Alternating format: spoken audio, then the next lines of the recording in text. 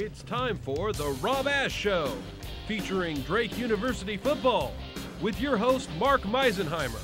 The Rob Ash Show is sponsored by Des Moines Mitsubishi, Quality Inn and Suites Event Center, and Atlantic Coca-Cola Bottling Company.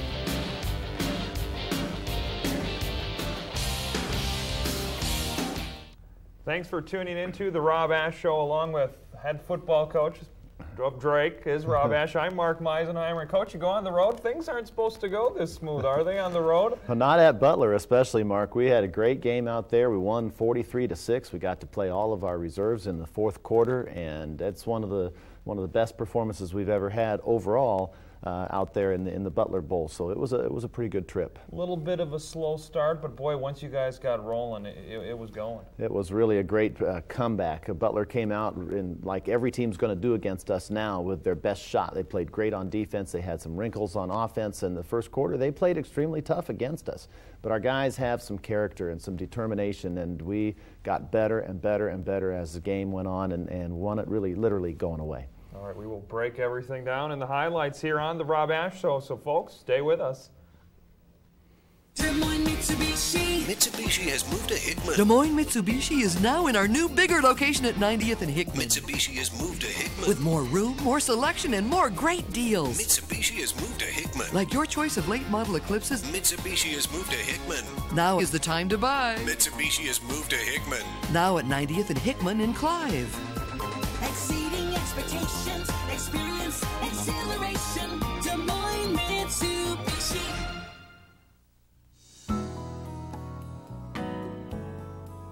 Informal elegance,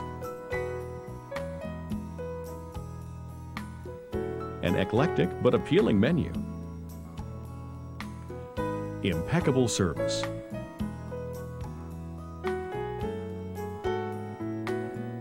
and West Des Moines' only non-smoking lounge. Where else? CK's Steakhouse in the West Des Moines Marriott at 1250 74th Street, West Des Moines. The grower is connected to the trucker. The trucker is connected to the florist. The florist is connected to the bride's dad. And soon, two families will connect for better or worse. When staying connected matters, count on your hometown wireless communication experts at Electronic Engineering. Electronic Engineering, connections you can count on.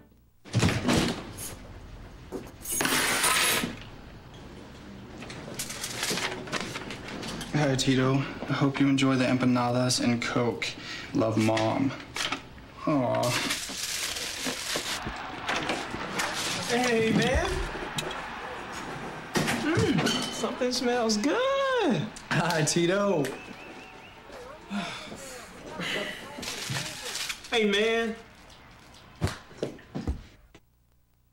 Welcome back to the Rob Ash Show. Now, Coach, you're in Indianapolis. It's kind of a cold, windy day, and you're in this old type stadium. It's like almost kind of like a throwback game. Well, it really was, Mark. The conditions were very difficult. The Butler Bowl was built in the 19-teens. You know, it seats 20,000 people. It's way down deep with a big bowl around it, big amphitheater in the end zone, and the winds were 20 to 30 miles an hour.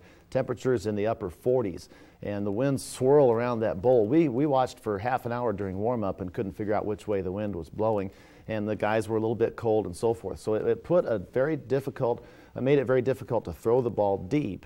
And I thought Butler did a great job in the defensive game plan that they had, pressing our receivers, putting a lot of guys in against the running game, and challenging us to throw deep in those difficult conditions. And it made for a very difficult first quarter for you as we go to the highlights and take a look. Right. They really did a nice job. We won the toss and deferred, and that's going to end up being an important deal, getting the ball in the second half. And they came out here. Here's a kickoff return. I think the return man did this on his own. Broke outside. Ryan Horvath, our kicker, had to make the tackle, but they get the ball up on the 40-yard line. They completed a couple passes, and then on a third down play here, Nick Ross comes up. It was third and short, about 2 yards. He got him stopped. They punted us deep. We went 3 and out and had to punt it right back to him. So the first exchange was very poor for us, a bad field position, and then a 3 and out. Now the defense with Butler taking over. Watch Pat Forliti come from behind. Perfect job of stripping the ball away. Brant Perriott squeezing the ball there on the ground. Yeah, you got it, Brant. But unfortunately, we went 3 and out again, and now this punt gets knocked down by the wind. The wind was very, very tough coming around the horseshoe there, and we got the ball down to the 15. Now Butler comes out here. We do a pretty good job on first and second down, and then here's a sack from Brian Conway, number 33. Now, Mark, this is a 3rd and 17. We get a sack, almost get there. Oh, how great did they catch, get that? great catch, and they get a first down on 3rd and 17 out of their own end zone, and that seemed to spark them. They ran a little out pattern to the tight end, got about 20 yards. Now watch the blitz. The tight end at the top of the screen is going to drag across, or actually the flanker on motion. The blitz almost gets there. They outflank us, and they get the touchdown. That ended up being about an 85-yard drive for a touchdown. They missed the extra point, but that was little consolation. So we're behind 6-0, and we haven't done anything yet. And then Jason Jones, who had a terrific game for us, gives us a little spark. Gets a nice catch on a ball going up and taking it away from the defender out to the 50-yard line. I'd like to say we drove it on in, but we didn't. So here's our 3rd punt of the first quarter. Again, not a great job punting because of the windy conditions, and so Butler has a 6-point lead in the ball, and then Curtis Martindale, untouched, right up the middle on the blitz. And that seemed to spark our defense a little bit, and then finally we got something going. Now, up to this point, Scott Fadevong had negative yards rushing, but that run got him untracked a little bit. Then the play fake, you've seen this play before. And we got the ball out to James Mickley, running over people down to the 10-yard line. And then Mike Bialis getting a nice run. What a great day for him. Yeah, it's a good day for the big guys. You know, and Matt Haas at fullback did a good job. And here's our hippo group of all of our tackles and tight ends and fullbacks. And you can watch Haas and Mickley and Chris McDonald coming around on the power play, and Mike Bialis gets in for the touchdown. We made the extra point, but now we're in the second quarter before we get our first lead. Defense, though, is starting to figure things out. Here's a good job at deflection by Kevin Jennings, KJ. So that deflected that pass, and then a good blitz by Jimmy Adams, forcing the bad throw out in the flat. So defense now is starting to play with a little more intensity. Offense starting to get things going a little bit. Nice pass there from Connor to Shea Maroney, number 80. And then here, they had packed it in against the run. We throw the ball down here to Jason Jones. Looks like a good play and a completion. Now watch what they do. The officials are going to come in. JJ caught this ball and was down on the ground. They rolled around and the guy had it, and this field judge gave it to Butler. Now we're going to replay this. Here's the ball. Caught. See the knee down? The ball was, and he just sort of ripped it out from JJ when JJ was on his back. The ball came into his hands. That's not even close. No, that's not even close, and that goes down as an interception for Connor Justice, which is not deserved at all. And Butler got a good hometown call there. But Jace Dennison comes back and helps us with a very nice deflection on 3rd down. That was the same play they converted on that 3rd and 17, and Jace stopped at that time. Now we're starting to figure out some blocking schemes to block all those guys. Now here's a big play, 3rd and 4. We run the ball out of the shotgun. Great job by our line picking up a little blitz, and Scotty breaks 3 finally for a 44-yard run. That was, to me, was a breakout play in the game. We finally freed Scotty up for a big play. 3rd down and 4, passing situation. We run the football, and I think that sort of set everybody free. Now we could play hard. Conway had to play the whole game. Adam Lackey was banged up a little bit, and Brian played extremely well. Nick Ross was also in on that. Good coverage downfield here. Now watch another good play. A tipped ball right into Riley Yem's hands, okay? Nice tip by the safety. And I think that was Freeze, and Riley picks up the ball in a deflection. Very alert play by him. Back to full speed here. He's got angles on everybody except their running back, knocks him out at the 4-yard line. So about a 50-yard return with that interception. And then we go a couple plays, and this is the second play, I guess, after the interception. And Mike Bialis runs it in. Our guys did a great job in short yardage situations, getting the ball in, running for touchdowns. So 20-6. Now I've got a few special teams highlights on here. Eric Papp with a great tackle on the kickoff team there.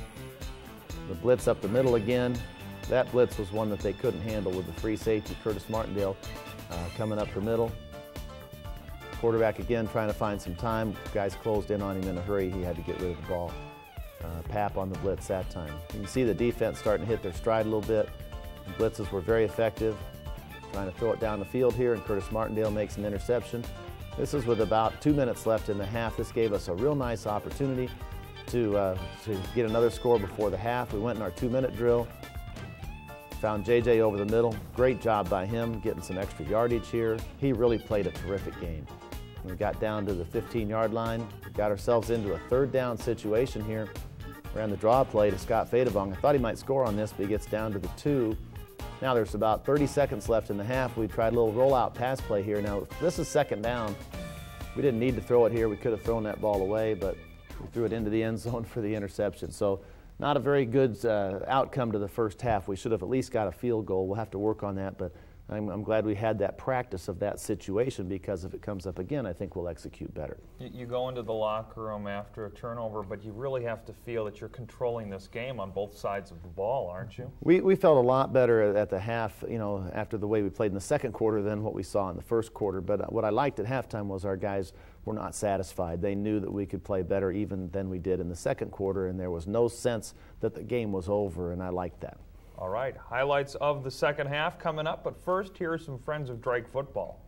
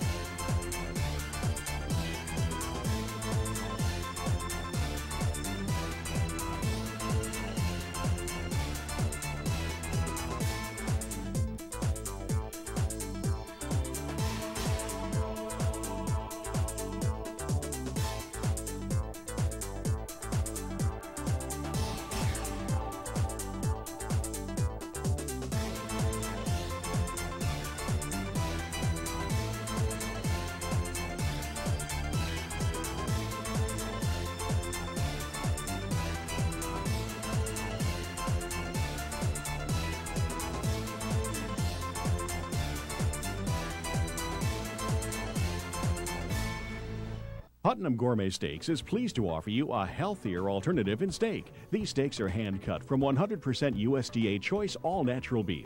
The cattle are corn-fed 320 to 365 days with no growth hormones, subtherapeutic antibiotics, or steroids. Putnam Gourmet Steaks are the perfect healthy gift. Rob Ash and the Drake University football staff have enjoyed these steaks, and the coaches agree they're incredibly tender and flavorful. Be sure to visit our website at www.putnamsteaks.com. Welcome back. Now, Coach, you had mentioned that the attitude was still up in the locker room. That's really important since you're on the road. You want to stay up. Don't get down on this now. Well, that's right. And Mark, I was really happy with the guys. Usually the coaches meet for a little while at halftime, and then we go in and talk to the players. And by the time we finished our little 5 minutes of coaches meetings and walked in there, the guys were already talking to each other. Eric Papp was up talking to the team. JJ was up talking to the team. They were inspiring, urging the team not to consider the game over, not to think that we were finished with what we needed to do, and tell them, guys, we could play better than we had played. It was really very easy for me to do the halftime motivation. I didn't have to do much at all because the players, the seniors especially, had already taken over. And like you say, on the road in those kind of conditions, that's really valuable to have senior leadership like that. All right, let's go to those second half highlights, and I believe you guys got the ball coming out of the locker room. We did, and the point here is that we, in spite of all that, we came out just a little sluggish. I don't think we got out and got warmed up enough, Mark. We need to think about that because it was a chilly day. We looked just slightly sluggish. We messed up on our first possession. They got 2 10-yard gains to start their possession, and I thought, man, what's going on here? But now here's a key play. That was a 3rd down play, and right here at the 40-yard line, early in the second half, Butler decides to go for it on 4th down. I don't think this was the right decision for them. They tried to go with a long count. They ran the option, and we did a terrific job. Chris Daniels beat his man down the line, tackled the quarterback, and we got the ball at the 40-yard line. They could have punted us deep into our own territory and maybe got something going. Instead, we got a great boost there on that 4th down stop. Went with another shotgun play here on 3rd down, and Scotty finds a way through to get a 1st down, got us going. Then we ran a play action here. Scott had run the ball twice very effectively. Connor fakes it to him now and throws to Mickley. Mickley makes a great catch. The pass was behind him a little bit. Then another play action pass right here, and another pass to Mickley. Seems like he's the guy we go to, when things are tough, when we need a big play, down to the 2-yard line. He was frustrated that he didn't get in the end zone there. And then we ran off tackle again. Great job of guys finishing blocks. You know, they got on their people and they kept their legs driving and kept moving in. And that flurry right there changed the whole game. Stopping them on 4th down, driving for a touchdown, and from here on out, it was all Drake Bulldogs. That was Pat Forliti right there leading the charge. We got the ball right back, another play action pass to Nickley. The sun came out for about 3 minutes. Back into the clouds again. Yeah, that's it. We had to go out on 4th down here. We went for it here. It was very short, 6 inches. Mike Bialis did a great job diving over the line, keeping the drive alive. And here's a nice play. They covered JJ on the flag, so Connor finds his check down receiver, Shea Maroney. Shea does a very nice job running with the ball, protects the ball here late in his run. And we've got a bootleg here, and watch this play. Bootleg pass to Tyler Putnam in the corner. You can barely see it. His feet are inbounds. He reaches out and makes a terrific catch. It's too bad the TV cameraman from Indianapolis was in the way there, because that's the best shot I have of it, but the official comes up and gives him the play. His feet were in. I'm not sure the ball ever crossed the plane, but when the ball was in his hands, his feet were in bounds. Now, watch this hit. Jimmy Adams coming in from the right side. Boom. Look out. Briefly knocked Jimmy unconscious for about 10 seconds. Then he woke up and he said, "Coach, did I hit him hard?" We said, "Yes, Jimmy, you did." The defense now starting to have some fun. I mean, the game was really going in our favor. Guys starting to play well, coming up and making some big hits. You know, there's Nick Ross. Our linebackers started to do a great job, and then, you know, everything started to go bad for Butler. The last play of the 3rd quarter, they snapped the ball over the punter's head for a safety. So 3rd quarter ends 36-6, and then on the first play of the 4th quarter, the kickoff after the safety, they put their punter in the game. He punted it, and we put JJ back there, who's our punt return man with our kickoff return unit. Watch what happens here. Off he goes. Beautiful hole. He makes the punter miss. We'll get another look at that return. That'll be our play of the week later in the show. But that made the score 43-6. And at that point, Mark, with 12 and a half, well, actually with 14 plus minutes left, you know, really that was the first play of the 4th quarter, we decided to put everybody else in after the kickoff. Pap separated the guy from the ball, and they just gave the ball to Butler anyway. And now we have our whole 2nd string defense in, and this is a 4th down play, or 3rd down play right here. The guys make a sack. That's Nick Rappa in there, and Kevin Jennings had the initial first pressure. Look at the guys with the pressure on the quarterback. Corey Kapatic back in good coverage on 4th down, and our backups were able to get Butler stopped. And now we have some of our backups on offense in. Paul Collins ran the ball several times coming down the stretch. We had to punt it back to Butler. Some of the guys you don't see much. There's Tim McNamara came in, 54. He's a really good linebacker. He makes a play there with Jimmy Adams. And here's McNamara again with Jacob Craig. Again, another fumble that they just gave back to Butler, trying to get this game over with. And here's Kevin Jennings again, Rappa, some of those guys, Alex Sims, getting a chance to play. And then here's Clay Cleveland, our little punt return guy. Watch the stiff arm. Boom. Everybody got in the action. So, Mark, it was pretty fun. We ended up with a chance to play the last quarter with our 2nd string guys in the game, and that is valuable for about umpteen reasons. First of all, our starters didn't have to get extended through the game. I mean, they were able to finish the game and fresh. Nobody got injured at the end of the game. Plus, you get depth. You get a chance for the backup guys to play and get experience and be better as football players. And I thought our 2nd team defense in particular played extremely well. So that helps us for future games now, knowing that those guys can play and having gotten some chances to get in the game. I don't want to get ahead of ourselves here, but when you have a performance like this on the road, it's like you're building to something a little bit bigger. Do you feel that way? Your team keeps getting better week in, week out, and where could this go? There's no question about it, Mark. There is a sense that things are building. Our guys know this. They can feel it, and they feel it during practice. Every Monday, every Tuesday, they talk about getting better. They talked about climbing each rung of the ladder now throughout the course of the season. And as a coach, I've been doing this 30 years, and you know as a coach when you're watching your team through the season, if they're into that pattern of getting better every week, you can see the plays starting to fit together, the guys starting to understand things better, and it does get better every week, and that's the sign of literally championship teams that have the best seasons. That's what has to happen. All right, let's not forget to take a look at the statistics from the game. Obviously, dominating in every category when you win 43-6. That's right, but look at the most telling statistic of all over there. Rushing yards. Okay, 213 for us, but only 5 My for Butler. goodness. That was an awesome performance. They had 76 yards rushing, but 71 yards losses on sacks, so that was a great job. All righty, we're going to be right back here on the Rob Ash Show, so folks, stay with us. There's only one place to stay in Des Moines, the fully renovated Quality Inn and Suites Event Center, with rooms that have a beautiful view, an indoor pool with an outdoor feel, and an elegant ballroom for all occasions. The Governor's Lodge is a great place to relax. There are conference rooms to accommodate your business meetings, then unwind in a room with a whirlpool. Plan your next event at the Quality Inn and Suites Event Center, downtown Des Moines.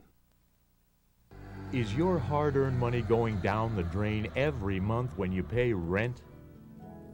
The Oaks Development Company has beautiful townhomes available for about the same amount you're paying in rent. They can offer no closing costs or origination fees. All major appliances are included. And at Frisbee Park in the Meadowland in Des Moines, you'll benefit from the tax abatement program for 5 years. So stop throwing your hard-earned money away and contact the Oaks Development Company today. Polly Eyes Pizza, the real thing. There's a big difference between the big chains and my independent pizzerias, and you can taste the difference right here at Polly Eyes Pizza. We've been serving our family recipe to Iowa families since 1957. Authentic, crisp crust, custom blended mozzarella cheese, preservative-free sausage, and fresh vegetables. So come try my pizza, Polly Eyes Pizza. Polly Eyes Pizza, the real thing. Des Moines Mitsubishi. Mitsubishi has moved to Hickman. Des Moines Mitsubishi is now in our new bigger location at 90th and Hickman. Mitsubishi has moved to Hickman. With more room, more selection, and more great deals. Mitsubishi has moved to Hickman. Like your choice of late model Eclipses. Mitsubishi has moved to Hickman. Now is the time to buy. Mitsubishi has moved to Hickman. Now at 90th and Hickman in Clive. Exceeding expectations, experience, exhilaration. Des Moines Mitsubishi. Welcome back. Now it is time for the Des Moines Mitsubishi Play of the Week, and we're going to take a look at Jason Jones. Special play on offense. He also had a very special play on the special teams. This week's Play of the Week is a kickoff return for a touchdown by Jason Jones. The interesting thing is that this is a kickoff return after a safety. So Butler's kicking off from the 20-yard line, and they're using their punter as the kickoff man. Now because of that, Jason Jones is going to be on the field because he's our punt return guy. I'll show you the tape. Right here is the Butler punter punting the ball. I got a regular kickoff return unit on the field, but we've got Jason Jones back here catching the punt. He does a good job fielding the punt. We'll slow it down and show you the blocking here. The guys are making good blocks, kicking people out. We've got a wall in here that walled off the inside guys. JJ has a beautiful lane up the hash mark. But now, on every kickoff return, there's one guy you can't block, and that's the kicker. That's up for the return guy to make him miss. So watch JJ make an inside move here. That freezes the kicker, punter actually, and JJ is able to break to the outside, away from the other safety, number 10, and he's able to get down the sideline for the touchdown. Interesting point here is that JJ hasn't run a kickoff return all year. We've practiced it in theory, haven't done it live. But he just took off, got some great blocks. It was a big play from our special teams in Indianapolis. All right, thank you, Coach. Now we're off to our player interview, and it's Eric Papp. He is a converted defensive back who now plays linebacker. Like Jason Jones, he does some of his work on special teams. So here he is, the senior linebacker, Eric Papp, this week's player interview. It feels real good right now. I know one of the guys said he's happy that we didn't lose and that we instead of winning, because it's not exactly an easy place to play here. You never know what's going to happen when you come down here. Well, we knew coming in here that Butler, they're always pretty tough at home. We've had some shootouts here before, and we came out a little slow today, but really came back and established some dominance later in the game. And we knew that the line was going to be critical. I told the boys at halftime that the line's the heart of this team, and they took over in that second half. Well, I've been bugging them to switch me from cornerback since I've been here. I put about 15 pounds down in the off season and got a chance in the spring ball of the practice at outside linebacker. It just gives me a lot more opportunity to roam to the ball and be involved a lot more, which is what I like to do. Yeah, we got Valpo next week. We're 2-0 in conference, and we've been talking all year. Step up that ladder, and we're not going to stop. We're going to keep going until we're done. And I got a little revenge to pay back for Valpo last year and the overtime loss that we had to them. And we're going to keep going strong. Let's go get them next week, baby. Here we go, steal, down the middle, 1-on-1. Did you see what I see? Because I saw a robbery. Hey, man, does anybody want a Coke? Yeah, we get up, man. Hey, you crazy, man? That's Corinthian leather. And use the footstool to get to the refrigerator. I'm running all over y'all like a treadmill. Oh, ball home. I am the greatest. I'm the greatest. Can't stop it. It's bad hot. I'm telling you. I'm just super nice in it, you know? That's all. When you nice right That's like a dish down. Every hour somewhere in Iowa, the Iowa Lottery is helping make someone happy. On average, more than $300,000 is paid out to Iowa Lottery players each day. And what helps Iowa smile even brighter is the lottery's contribution to the state of Iowa, which has totaled nearly $900 million for use in education, natural resources, economic development, and more. Winning is fun, especially when we all win. There's only one place to stay in Des Moines, the fully renovated Quality Inn & Suites Event Center, with rooms that have a beautiful view, an indoor pool with an outdoor feel, and an elegant ballroom for all occasions. The Governor's Lodge is a great place to relax. There are conference rooms to accommodate your business meetings, then unwind in a room with a whirlpool. Plan your next event at the Quality Inn & Suites Event Center, downtown Des Moines. At Regency Homes, it's about building smarter. It's about building healthier, environmentally friendly homes. It's about building homes that are safe, secure, and energy efficient. It's about smarter financing. Regency. Building smarter. When you add it up, it's about getting a lot more home for your money. It's about building the new American dream. Regency Homes. Contact your real estate professional. Welcome back, folks, to the Rob Ash Show. We want to take a look at the standings, and things looking very good for the Drake Bulldogs. Well, we were in the lead by ourselves right now. Dayton played out of the league this week, so we were 2-0. They're 1-0, and the it looks great for Drake to be back up on top again. And obviously, down in the South, Jacksonville's in the driver's seat because Davidson beat Morehead State. Now, Jacksonville has to play Morehead State this coming week. That is either going to be a three-way tie down there in the South, or Jacksonville will be the winner. All right, and you're not done, obviously, talking about this game. This is a game that you're going to want to talk about. Exactly. You've got your radio show, Quarterback Club. Let's remind folks of those again. Radio show is at Autographs. Again, a great place to come. Come on down and see us down there. 100th and Douglas live, also on KRNT, which is doing a great job carrying our games and the show all season long. All right, and coming up, you have Valparaiso. This next week. What are we looking at here? Well, Valparaiso has a great offense. Of course, they have some of the best receivers in the league. Rob Giancola, coming back from last year, is one of the top players in the Pioneer Football League. They have been good on offense. They have struggled on defense this year. They've allowed a lot of points. They are 0-2. They lost to Dayton. They lost to San Diego, two teams they beat last year. They also beat us last year, so maybe this is a year for revenge. And this is a game that could be a very dangerous game because you have Dayton in 2 weeks, and I've been looking forward to it, but you don't want to be looking forward to it. That's right. We can't look ahead. It's got to be an opportunity for us to focus on the only game that matters, which is this week's game against Valpo. All right, that is all the time we have here on the Rob Ash Show. So 1 o'clock game against Valpo at Drake Stadium this week. For Coach Rob Ash, I'm Mark Meisenheimer. Thanks for tuning in, folks. Glad.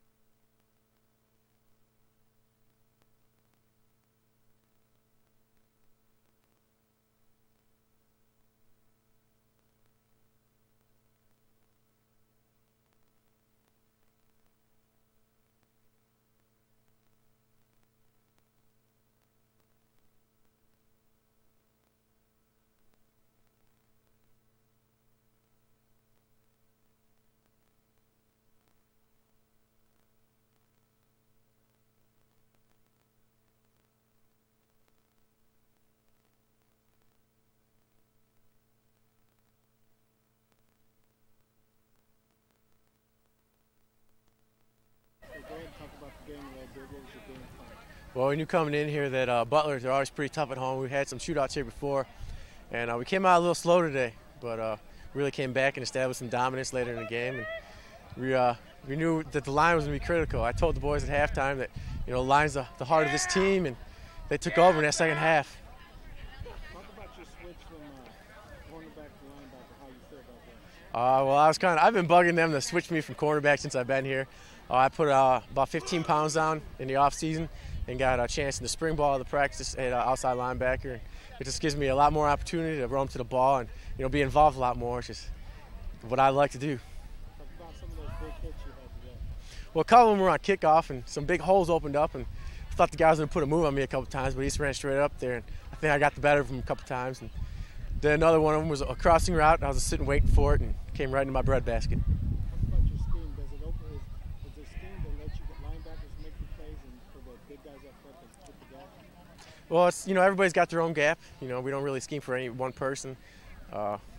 It's whoever gets there. But our blitzes were really opening up for us today, and a free safety coming in the backside, and they were having trouble picking our blitzes up, and no matter what spot they were coming from, and that really worked to our benefit today. Okay, now this puts you guys in good shape still. You guys got Valpo next week. Talk about that. Yeah, we got Valpo next week. We're 2-0 in conference, and we've been talking all year. Step up that ladder, and we're not going to stop. We're going to keep going until we're done. And I got a little revenge payback for Valpo last year and the overtime loss that we had to them. And we're going to keep going strong.